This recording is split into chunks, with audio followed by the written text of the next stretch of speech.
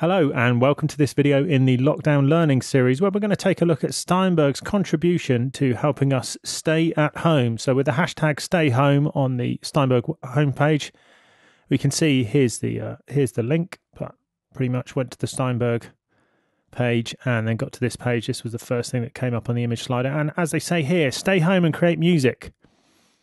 So we've got the Stay Home Elements collection, which we're going to look at downloading. So Cubase elements, Dorico elements, Wavelab elements, and our Absolute collection.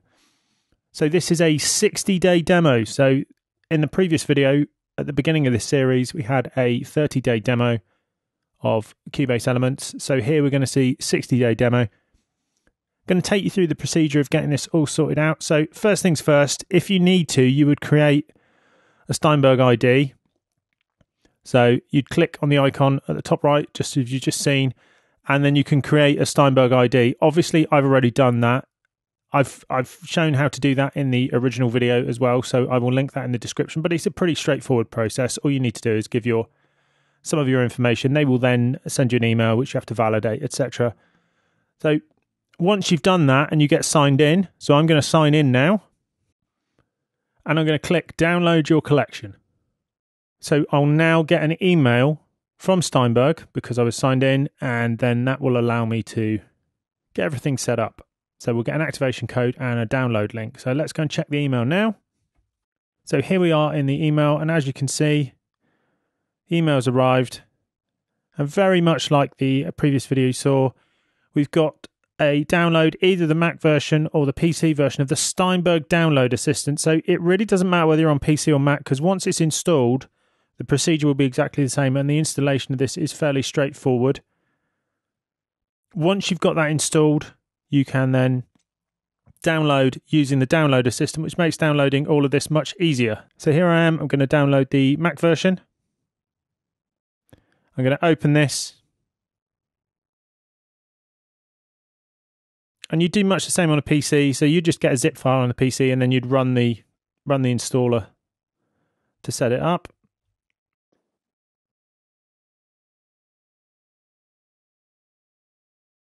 And it's pretty much a case of just following all the defaults. So it's a few clicks and then it's installed and we'll be ready to run.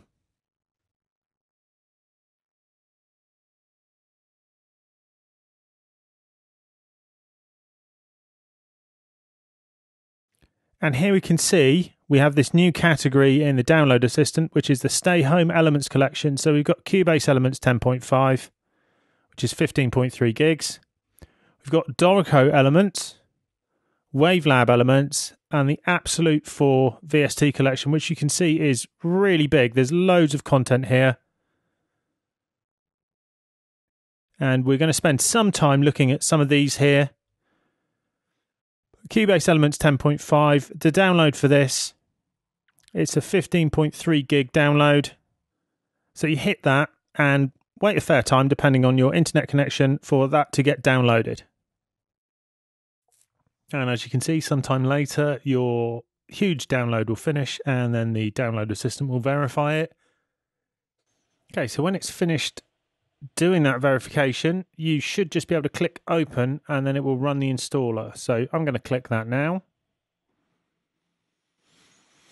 And in this case, it opens up the folder where it is. So we just need to double click that installer. So obviously this is on a Mac. It will be slightly different on Windows, but basically on Windows it will just be an exe file that you'll run.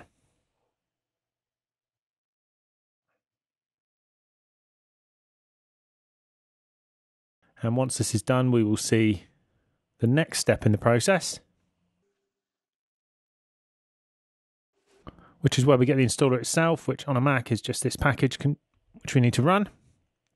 And we go through the normal, basically clicking all the defaults. So you do the same on Windows, just click all the defaults and install it to the default location, etc. Here I have to put my password in. Don't think you'll have to do that on Windows.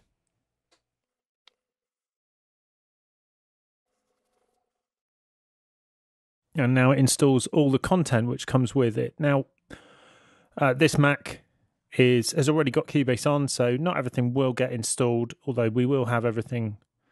We will have access to everything, but some of this stuff is already installed. But You'll go through the process. It will take a while because there's 15 gigs or so of content for it to install. So depending on the speedy machine, it could be time to go downstairs, have a drink, and wash your hands thoroughly.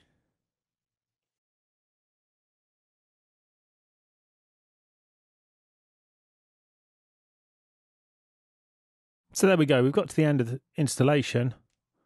So Cubase is now installed. I'm going to move that to the trash because I'm like that, but you don't need to do that. So we're also going to look at installing the other applications. It's the same process. So you literally, with these two, you would just click the download. So I'm going to click the download for Dorico Elements. And you can see that will download pretty quickly. I'm fortunate enough to have a fast internet connection.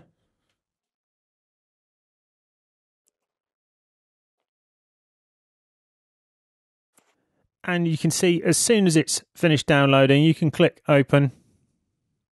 And then it takes you to the folder. This would be pretty much the same on a PC. You would just get an exe installer rather than a Mac disk image. It's very little to it. Just double click it. And here, I just need to install the program from here.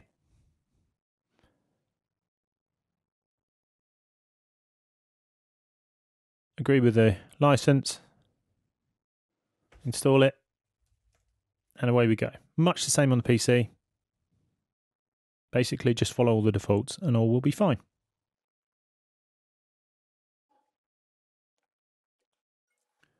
So there we see Dorico 3 has been installed successfully. However, I'm going to move that to the trash because I like to keep things nice and tidy. There are other parts to install. So also the sound. So Dorico comes with some really good instrument sounds. So for kind of general purpose orchestral instruments, as people would often think of them, but you know, fairly standard instruments. So we can download that.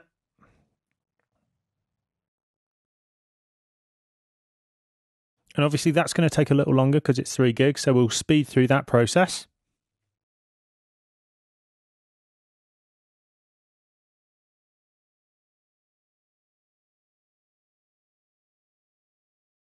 So you can see there that the installer has finished downloading, and now opening that up will take a while for it to verify it.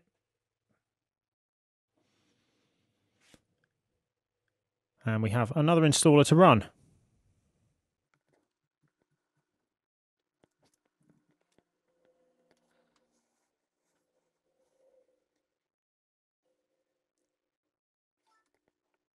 And once that's finished, we can close it. And in the case of a Mac, move that to the trash. Now let's take a look at Wavelab.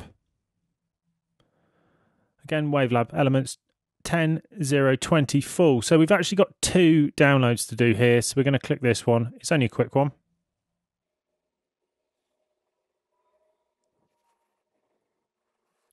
Again, familiar story by now. Open it. Run the installer. Agree and follow all the defaults.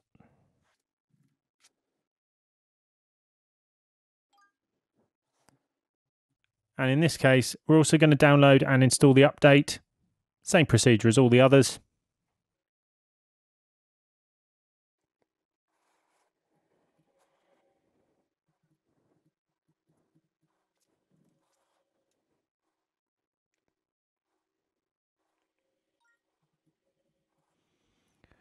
Now, today, I'm not going to go through installing any of these. I'm going to do this in a separate video because that will take a while, and it's not something we need to concern ourselves with at the beginning, but a little later on in the series, we'll look at how to install some of these and go through the installing of them. But as you can see, there are some big numbers here. So just between those 3, we've got 100 gigs. They are worth downloading. There's some great sounds in here, and particularly if you get them for 60 days for free, even better. But for the time being, we're done. We've installed Cubase Elements 10.5, Dorico Elements 3, and Wavelab Elements 10. We will come back and I'll do a separate video on installing the Absolute 4 VST collection. But now we're going to look at authorizing your copy of the Stay at Home Elements collection. So this is the activation code that you're looking for. So copy that from the email you got from Steinberg. Now to activate it, we need the eLicenser Control Center. So because I'm on a Mac and I'm using Alfred, I can just search using the first few letters. But if you just tap the Windows key on a PC and then just type ELI, you'll get the eLicenser Control Center appearing, and you can pick that from your Start menu. So here we are, and you can see I've currently got a Cubase Elements trial activated on here. You won't see anything though, it will just be an empty part of the window. You should just see my licenses and then the soft eLicenser on the left. It's good practice at this point to update the eLicenser database because the Stay at Home collection has only been released today, so we need to make sure the database is up to date, just in case it's not up to speed with that code and it wouldn't work without it. So under Support, go to Update eLicenser Database and Update ELD.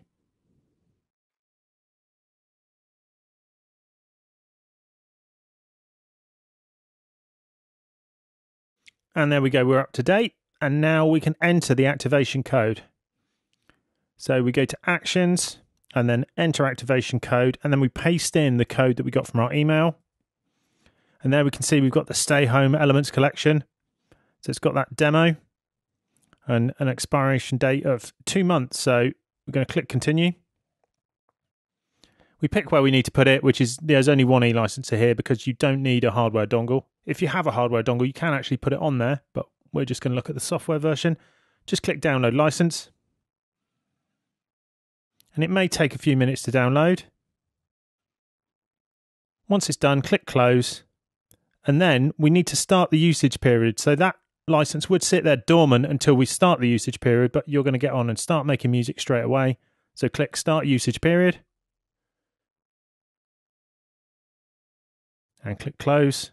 And we can see now the Stay Home Elements collection is there and is working. So all is well. We're now ready to start making music using Cubase Elements. So now you can follow along in any of the videos with the series. And we'll also be able to use Dorico Elements, Wavelab Elements, and the Absolute 4 VST collection. So I hope you found that useful and been able to get started, and I'll see you soon.